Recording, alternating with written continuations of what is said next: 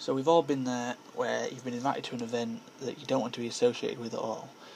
You don't want to actually have to click join maybe or decline, because obviously if you click decline then people are going to see that you've declined that.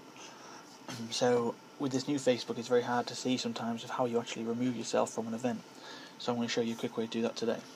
If you scroll down, the first way is, if your name appears in any of these, it'll be under invited if you haven't actually responded. And where you see this message icon, there will be an X against your name. You can click that and remove yourself from the event. But often, like here, your name won't appear there because there'll be too many invitees. Like this one here, there's 46,000 people invited. So how would you remove yourself if your name doesn't appear there? Well, all you want to do is scroll back up and go to events. So this lists all your events, and next to your invitations you'll see this here, remove invite. You can click that and it will remove yourself from the event, and similarly if you click invitations there, remove event.